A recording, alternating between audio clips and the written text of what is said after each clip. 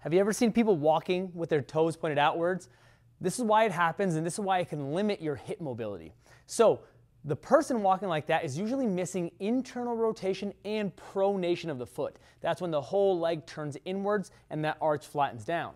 So in turn, they actually live in external rotation where their hips turn outwards and on the outside edge of their foot or a higher arch position of their midfoot. And what that does is it allows them, as they traverse forward through the foot, to actually capture the inside edge of that foot. It's really important during mid-stance, which is during the gait cycle when I am standing with all my weight on top of my leg and my other leg swinging through, when my body's completely centered over top of one leg. That's called mid-stance. It's really important for my body to capture internal rotation and pronation during that.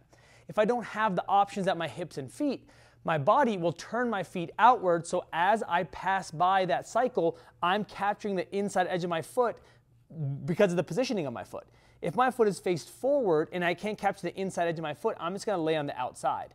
But if I turn my foot outwards this way, what you'll notice is as I pass through the foot forwards, I have to roll through the inside edge. So what that'll do is it'll allow this person to have a compensatory action to actually support some weight on their leg and complete their gait cycle. But now what happens is this person over time will keep losing the key abilities of having internal rotation at the hip and pronation at the foot, which down the line can cause some issues if this person requires those motions. So if you see somebody put it out that way, you want to regain their ability to internally rotate their hip and pronate that foot.